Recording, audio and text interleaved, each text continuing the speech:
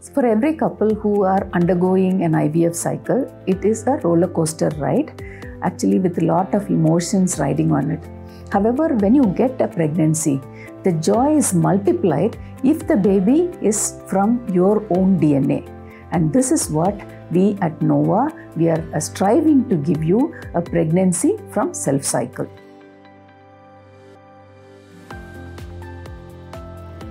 Hello, I'm Dr. Sujatha, Head of the Embryology of Nova IVF Fertility. So in IVF, there are two aspects. One, an embryo is created from the patient's own gametes, meaning eggs from the wife and sperm from the husband. This type of IVF cycle is called as self-cycle.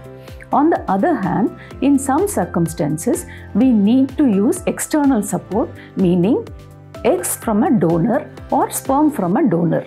And these type of IVF cycles are called as donor IVF cycles. So what is the significance of this discussion? That is self-cycle versus donor cycle. Let's first understand, why do we even perform donor cycle IVF? There are certain medical conditions where, like, the woman will not be able to produce any eggs. There could be some problems with her ovary.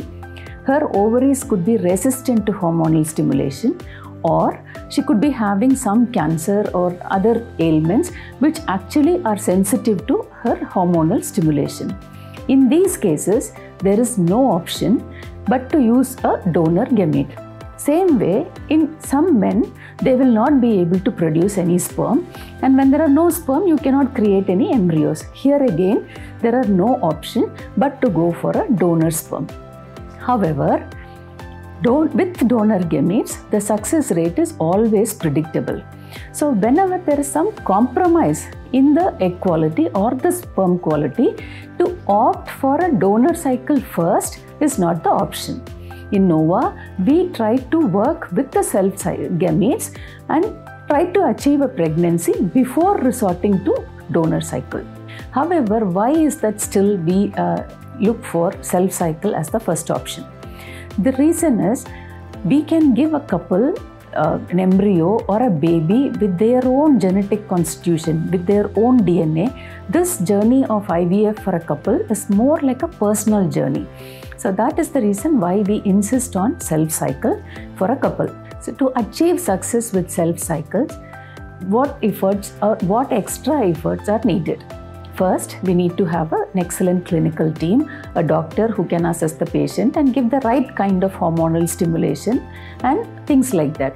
But what efforts are needed from the embryology lab to achieve a good embryo from a self-cycle? One, we need to have a good atmosphere.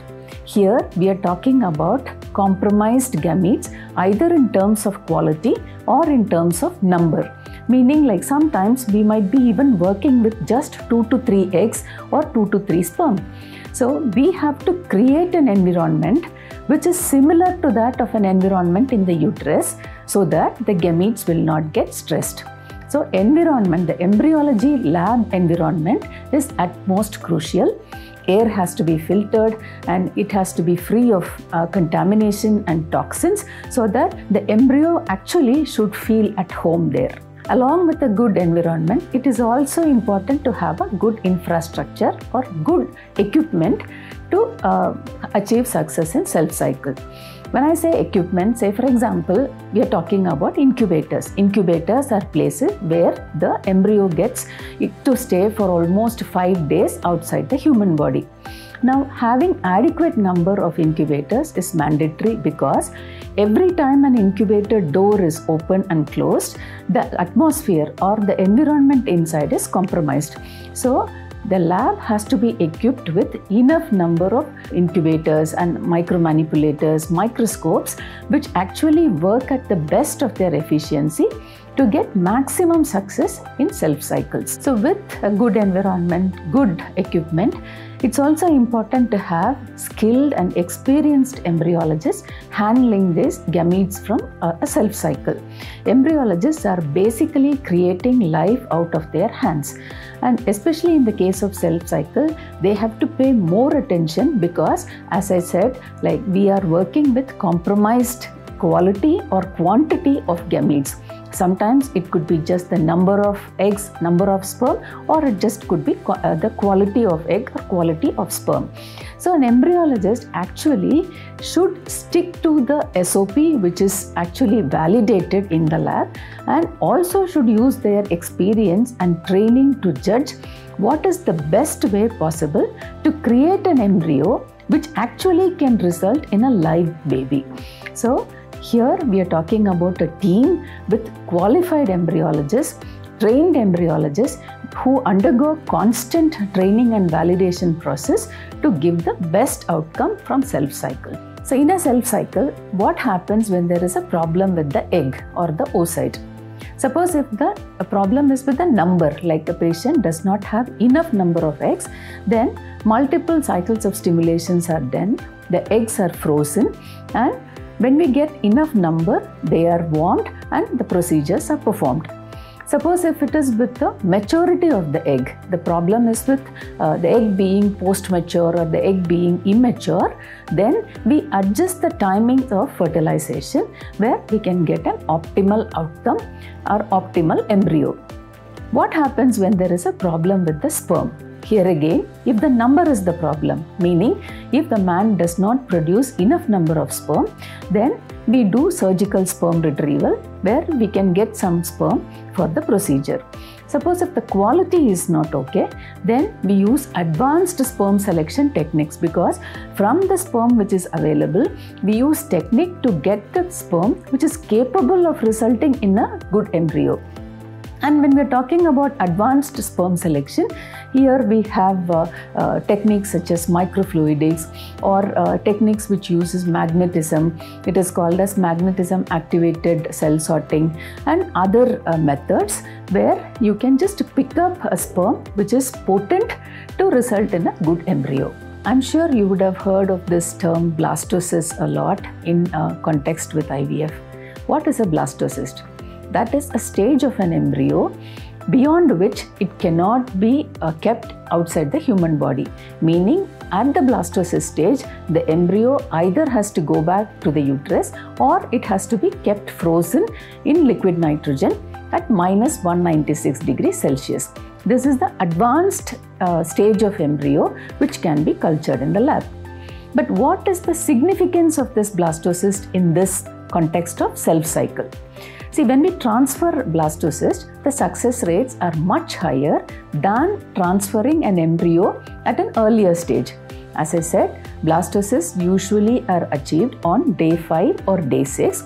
But if you are transferring a cleavage stage embryo on day 3, then that has significantly lower success rates compared to a blastocyst transfer.